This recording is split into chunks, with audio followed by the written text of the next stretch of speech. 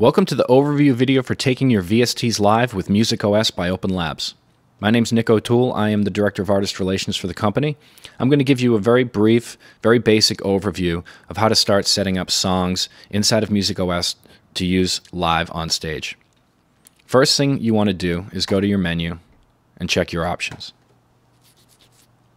Under the Audio tab, make sure your ASIO device is set. I'm using the Fireface by RME. This is my sound card. All of your ASIO devices that you have installed should show up here. One thing I want to point out is that you can limit the range of your I/O settings. The RME has a lot of inputs and outputs. I don't necessarily want to deal with them all. You can have them all there, or you can limit the range. If you only have 2, 4, 6, or 8 channels that you're using live to feed to the board, you may want to limit this here. Under the MIDI input tab, this is where you want to select your MIDI input device. I'm using the Yamaha motif, and I'm using the USB audio driver. I also have set the Automap MIDI for my Novation MK2. On this page, you can also invert your expression pedal, block your expression pedal, and invert your sustain. Listen for MIDI beat clock if you have a master computer sending tempo information, and listen to song start position. Under your MIDI output tab, you can also select whether or not you have MIDI flowing out to external devices in Music OS. This is useful if you have outboard sequencers, samplers, synthesizers, keyboards that you also want to use and you want to have control over via Music OS. Under the Plugins tab, this is where you need to tell Music OS where your plugins live. By default, any Open Labs piece of hardware will have C plugins and C plugins 64 selected already. One word of caution, most installers will try to default to a Steinberg VST plugins folder. If you don't catch that during the install process, no worries. You might just want to check to see if you have a Steinberg VST plugins folder and set it here anyway. So now we're ready to begin. To start creating a song, it's very easy. You simply select one of the grids and click on it. Go to your sound browser. This is where you search for VSTs. You can create your own categories and favorites folders. Any VST that you have installed here that Music OS is looking for will show up. You can filter just to VSTs rather than show everything, including song templates that you've created. And when you click in the search bar, you'll notice that an on-screen QWERTY pops up for use on the touchscreen. I'm going to search for Omnisphere by Spectrasonics. You'll notice here that both the 32-bit and the 64-bit version of the plugin show up. I'm going to use the 64-bit version.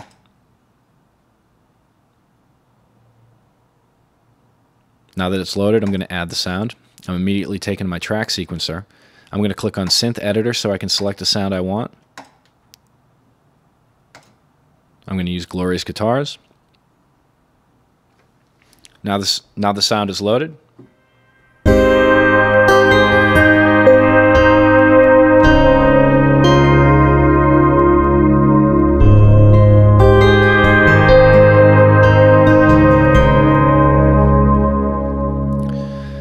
Now the objective here is I used Glorious Guitars on a song in a studio, and now I want to perform that song live. And I want to take the VST with me live on stage with Music OS because I don't want to have to resample the sound. I don't want to have to re-synthesize the sound or select or settle for a sound that's similar to it on a synth. I want to actually play it live with Omnisphere. This is the power of Music OS. Having control over multiple VSTs by multiple manufacturers, making them useful under one platform. I'm going to go back to my Tracks tab, go to my Signal Chains.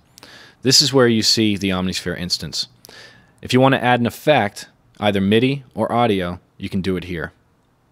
I'm going to choose the delay. I'm going to go with the BT tempo delay. I'm going to add the effect. I'm going to go to my effect editor. I'm going to turn the sync button on so that it listens to the tempo of the host, which is Music OS. I'm going to reset that tempo to 90. You can also tap a tempo.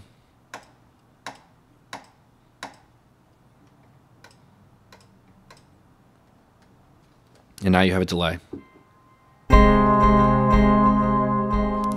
What I want to show you next is building a layer. Most often you're going to be, if you're a keyboard player, you're going to be performing multiple tracks at once because you would have multi-tracked different synth parts for the record and now you want to perform them. I'm going to add a pad. This is easy to do. Go to your new track button. It'll take you back to your sound browser.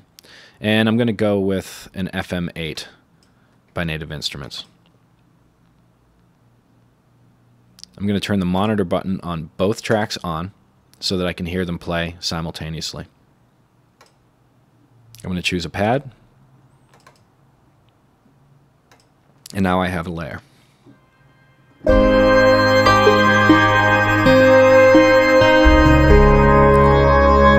The FM8's a little hot, so I'm going to back that off.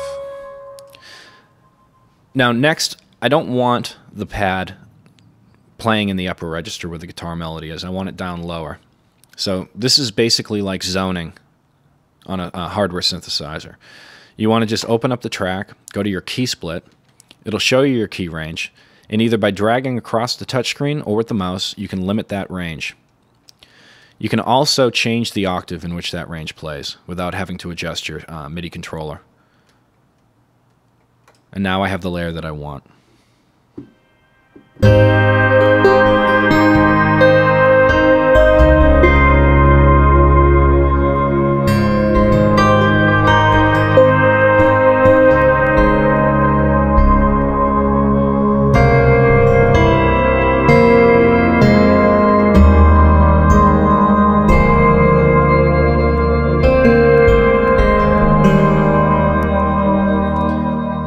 So now I have the patch that I'm going to use to perform this song.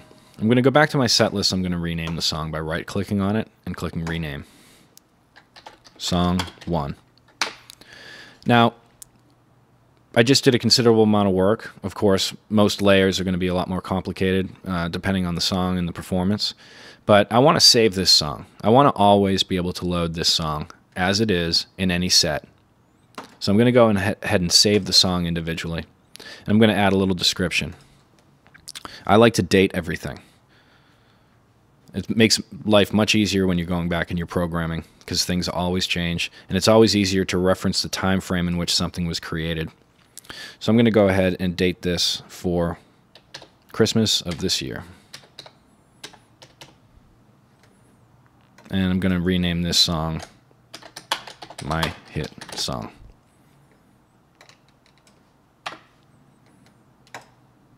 Okay, so I'm going to create a song number 2. Go to my sound browser. I'm going to pick an Absinthe by Native Instruments. I'm going to select a patch.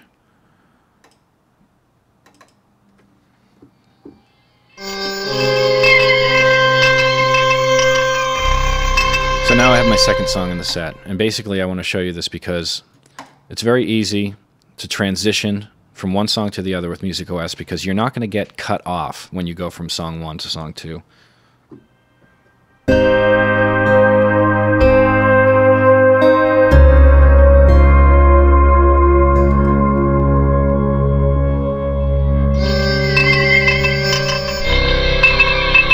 That comes in real handy live.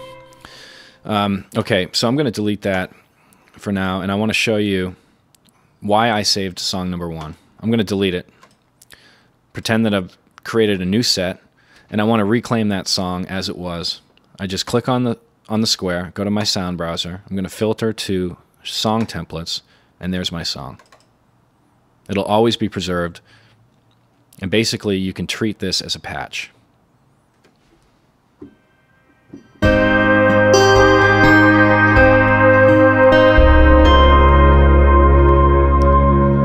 And that's how you perform live with Music OS.